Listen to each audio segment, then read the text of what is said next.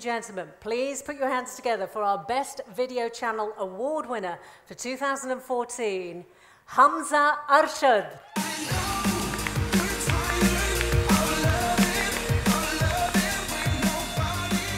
Feels really good.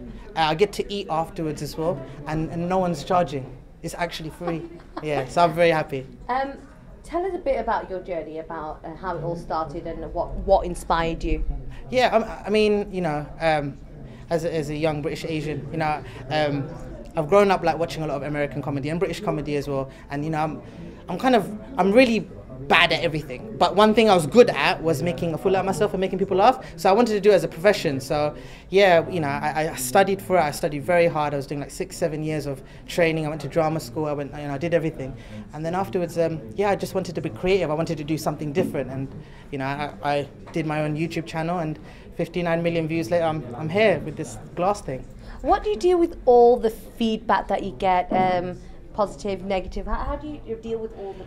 It definitely gives me a big head, hence the hat. It has to contain it. No, but it's lovely. It's amazing. You know, honestly, when you get so much, you know, good feedback and you know all the love and all these people looking up to you, it's actually quite. It's very overwhelming sometimes. And who do you look up to?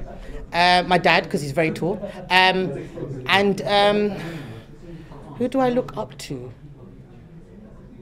I don't know.